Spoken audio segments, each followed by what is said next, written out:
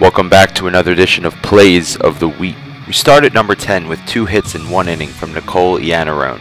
She helped set up the 8-run inning with a single off the pitcher, then capped it off with a 3-run double.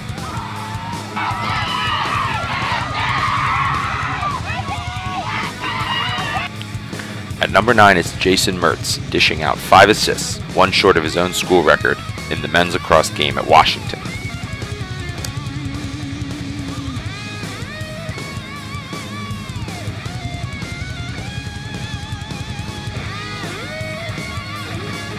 At number 8, with baseball up 3-0, but her sign is threatening with runners on second and third, Kurt Johnson makes this diving catch.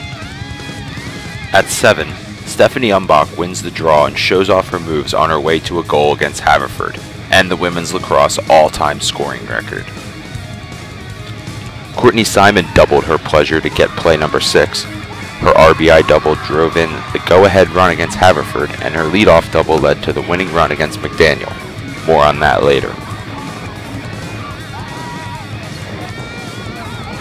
At number 5, the McDaniel third baseman knocks down Nick Plinio's line drive and tries to tag Nick Kennedy, but Kennedy avoids the tag, setting the stage for a 4-run inning.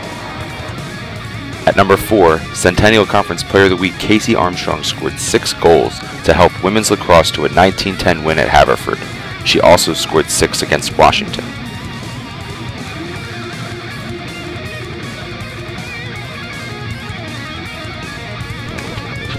At 3, softball's first home game ended with a walk-off win, as this Amelia Shelley ground ball scored Courtney Simon for a 1-0 defeat of McDaniel.